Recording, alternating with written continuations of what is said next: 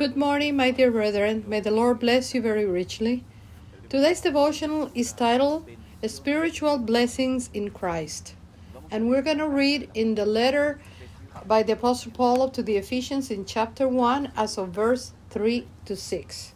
And the word of our God says the following.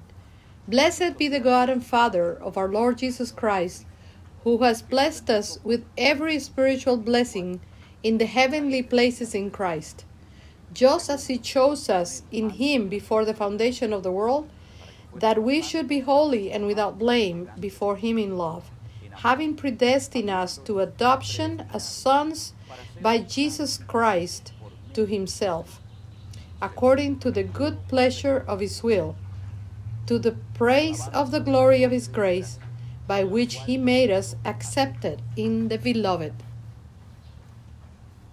My dear brethren, this is one of the letters that Paul wrote from prison. He wrote this beautiful and deep letter from a jail in Rome. But he is not a defeated man. He's not a man that we see him complaining and whining and destroyed, but he's a man who transmits encouragement and word of God, because he was a man that he was drenched in the glory of the Lord. He was a man who had a tremendous communion with the Lord. And it is true that he suffered for the cause of the gospel.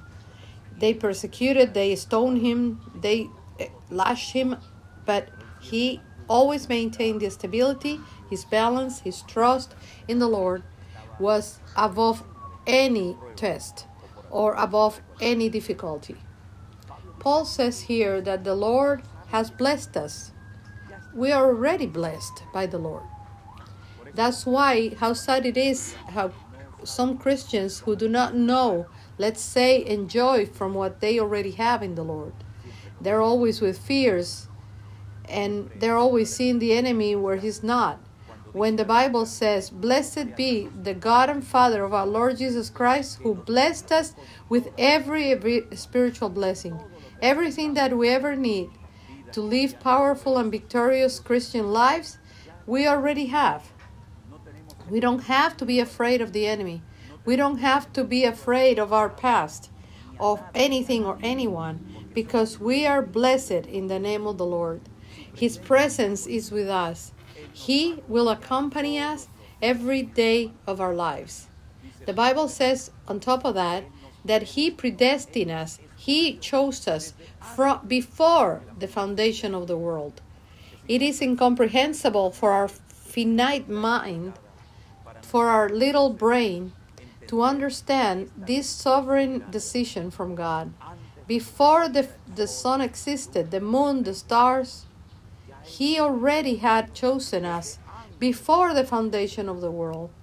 Knowing that Adam and Eve were going to disobey him and they were going to sin, equally he created them. Knowing that man was going to be corrupted, like for example in the generation of Noah, God even created him.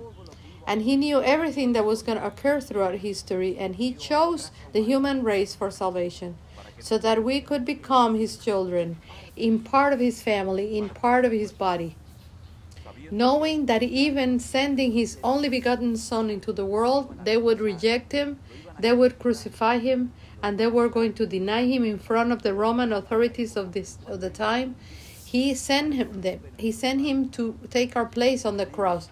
The immense love of God, the sovereign choices of God really leave us surprised with the mouths open until today. For many years that we have in their past, no matter how much knowledge or maybe a small knowledge that we have, we will never be able to understand the love of God. Because why did he chose us? Why did he wanted to restore us and die on the cross in such a vile and humiliating way? We will never be able to understand it in totality. Perhaps we will have all the time in the world, eternity, to be able to understand this sovereign and magnificent choice of our God. On the other hand, the Bible says that he created us for praise of his glory. The human being, the nations, have created many problems, if I may say, to our God, and he has very disappointed with us, although he knows us very, very well because he created us. But someday everyone and each one of us will give him joys and satisfactions to our God, because in the end, he created us for his glory, to the praise of his name.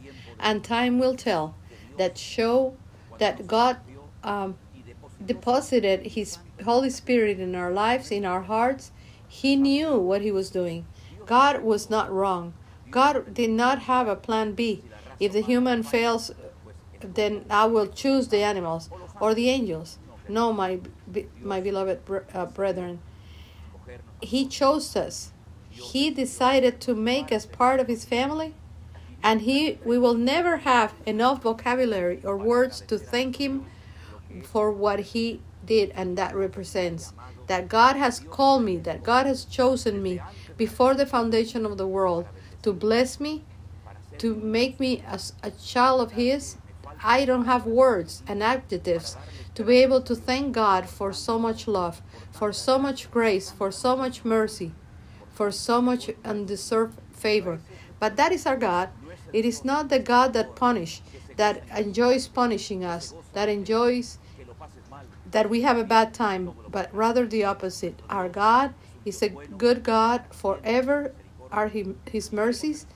And we want to thank him this morning, and we want to bless him and pray together to him, giving him all the glory and the honor, and infinitely grateful for everything that he has done and will continue to do in each one of our lives. Let's pray to our God. Blessed Heavenly Father, we give you thanks, my God, for this privilege that you give us to address you as children. We're not talking about a strange God and a distant God, an unknown God that has not made himself known, but on the contrary. Thank you, Lord, for your love. Thank you for your mercy. Thank you because you have blessed us with all spiritual blessing. And help us, Lord, to discover the greatness of that wonderful work that you have done on the cross for us. Resurrecting on the third day and sitting at the right hand of your Father and interceding every day for us. Lord, keep us from all bad influence. Keep us from all this day, from all danger and all evil, that we may enjoy of our communion, of our relationship with you. And we will always give you all the glory and the honor in the name of Jesus. Amen and amen. Just stay with these final words. Blessed is the God of our and Father of our Lord Jesus Christ, who blessed us with all the spiritual blessings in the heavenly places in Christ Jesus our Lord. Let's enjoy today of these privileges. Let's enjoy today of our communion with God, with our intermediaries, directly with him, as from son to father, from father to son. May the Lord bless you. Let's enjoy today of that communion with the Lord. Let's share with everyone this privilege of knowing God, to have him in our lives, because many people unfortunately do not know him or have him. Go ahead, brothers. Let's move forward. There is a long way to go. Blessings to all of you in this new day.